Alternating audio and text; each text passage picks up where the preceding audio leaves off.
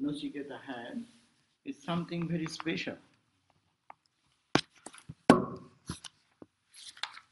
because it is away from those people, it is different from secular learning, and it is different from the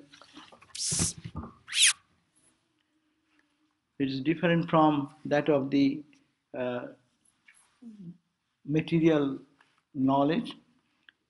So one's mind who is trying to free himself or herself from this ignorance, they give up this journey towards the ignorance or avidya and moves towards what is vidya or knowledge and wisdom. And he said that, "Oh Nachiketa, I find you that you are the fit candidate, that you have developed, you are really rightly fit to know, follow the path of knowledge." And then he continued that Nachiketa was given the advice by his guru, the Yama. The last verse we read, that was on page 59, 8 verse number 8, or 9 you can say. It says that if a person with materialistic bent of mind teaches about the self, capital self, the Atman, it will never be understood. So there are many misconceptions about the self. The right teacher is he who sees himself as Brahman. And when such a teacher teaches the disciple, and then that disciple will be free from all types of conflicts, of confusion of their mind.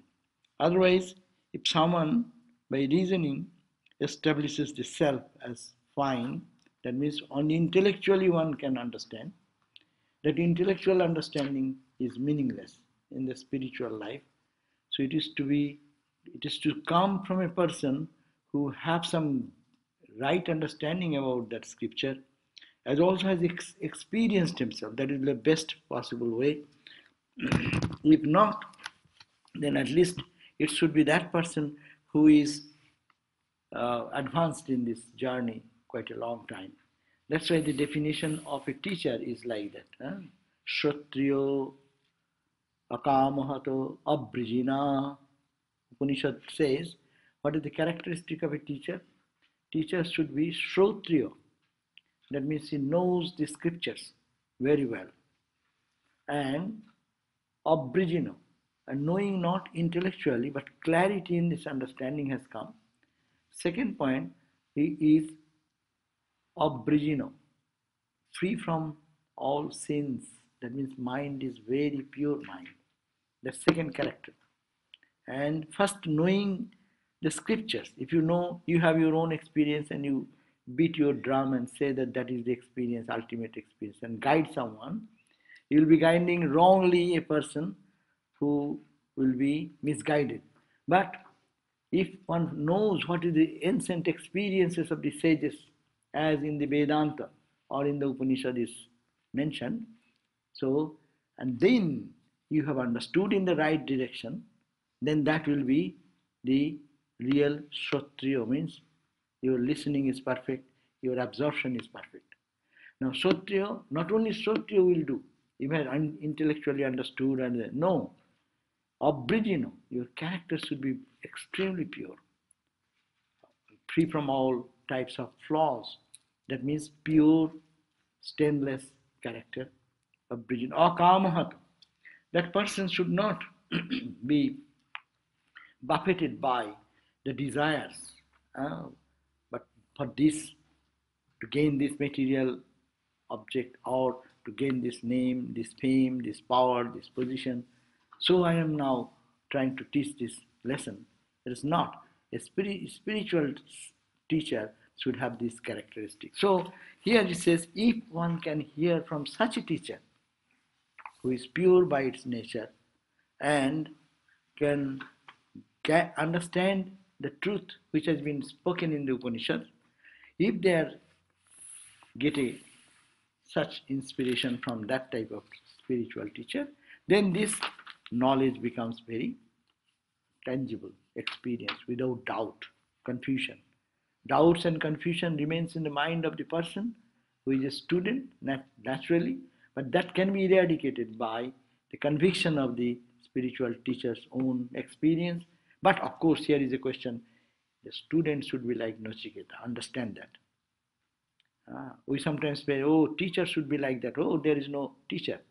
But that type of teacher and student, are you fit like Nachiketa? Can you dare to just get out only to know the truth? Go to the home of the death even? Can you embrace that? So that type of student is necessary, and that type of teacher is necessary. And teacher is already established, Nachiketa, as Guru, is the Yama, he is the knower of the truth. He knows both sides of life and death and beyond. And here is a student who is so pure, so deep in his craving for knowing the truth that he does not dare to what will happen to him. So he entered into the house of death, as it were. Now, and this type of inquiry which Nachiketa had, that has been praised in the verse number 9 on page 62, where we start today. So you read that. Naisha tarkena motirapaneya.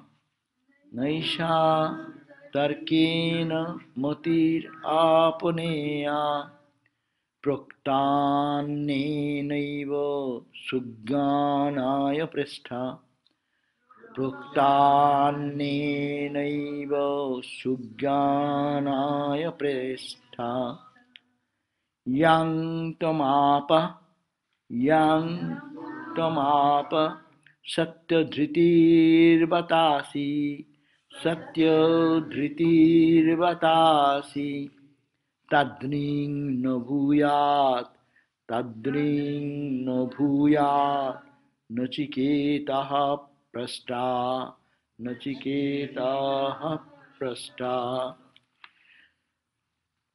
So it says that, oh, Prastha, he is praising the student. Student Nachiketa is saying, oh dearest, tam, you, yam, that into the self, that you have a fine insight into the self. No? You have a fine penetrating understanding about the Atman, which is not the intellectual. A far-sighted insight is there. And it is not only you have the intellectual knowledge, or intellectual knowledge is not sufficient, but tarkeno motir aponya. You have the moti, you have the buddhi, you have the understanding, which cannot be attained only by reasoning, by debating, by questioning and counter-questioning. It will not do. You know, again, you have to remember, you are a student of Vedanta, so what are the prerequisites of a Vedanta student? You have to, again, remember Vedanta Sara. What are the student's characteristics? Who can say?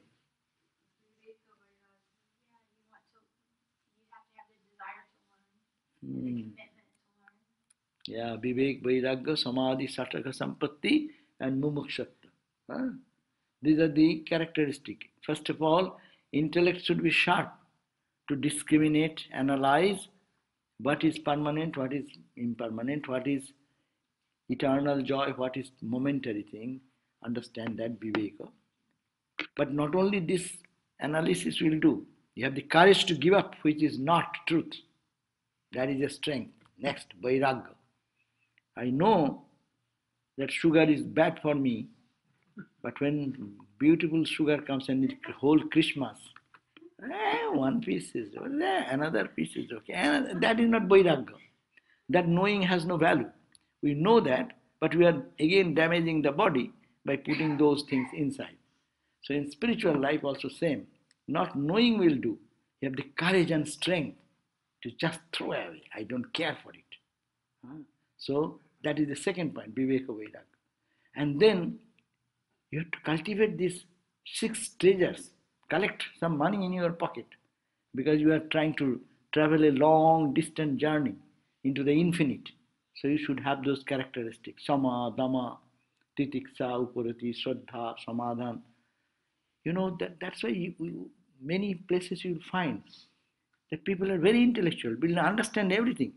But nothing happens in life because they don't understand anything because of these characteristics. They are not practicing Sama. Sama means internal control. Dhamma, external control of the senses. Samadhamma. They want to correct the world, not here. Samadhamma. Titiksha, austerity in life. All the sufferings and pain to be taken as austerity. Purifying me. It is purifying me. Titiksha. Upurati, withdrawing the mind. Shraddha, unflinching faith and trust in the words of the scripture and the Guru. Shraddha. Samadhan, and the equanimity of the seeing the oneness in others, in everywhere. Samadhan. So these are the 6 treasures. If this treasure is not there, you are making a long drive to go to some place and you have no money and your gas will be ended and then you cannot fill up the gas. And what to eat on stop and have some, you have to stay overnight in some inn and this and that. So many things are necessary. But without this characteristic of a student, the spiritual life does not flourish. So it is, see, both sides have to be taken care of. And lastly, last but not the least, I want God. Mumukshata. What is the mumukshata? Mukti ichha. Mukti, liberation, freedom. I want to attain freedom. That should be the cry of a student. So these are very fundamental things, and here it is saying that not only intellectually understanding will do anything. Noisha tarkeno, your mati, the mati means this buddhi, the understanding, your urge for knowing the truth does not come merely on discrimination. And you have not arrived at this through reasoning, and you have attained this from the instruction you received from someone who did not depend upon reasoning. That means you got, by your this life or the previous life, you got the blessed opportunity to receive this knowledge, and you have practiced that way. As a result, getting a teacher who does not talk from the intellect, but he talks from his experience. So that's your great fortune. That's why you are so great. So the teacher praising the student Nachiketa, that you are such exceptional student. But studied the scriptures and realized the self. That is the teacher. O Nachiketa, you have truly understood the nature of the self. May we have more seekers like you. Tadringna bhuyan Nachiketa prasth. I am not seeing many such students like you. So this is, it says, no, not this type of mati or buddhi, knowledge or understanding comes out of the mere argumentation. It is not attainable. And this knowledge which you have obtained is not attainable by argumentation. It is easy to understand it when taught by a teacher who beholds no difference between the self and the another. Thou art fixed in the truth. That means he who sees God everyone, and so have analyzed this process and ultimately reached a state of mind where he sees oneness in everyone. Unless he is taught by that, that's why it is said, don't read many books. Many books are many people's thoughts. And in the books, what is written? As much one has understood, that much he has expressed in the book. That's why it is said, always read books.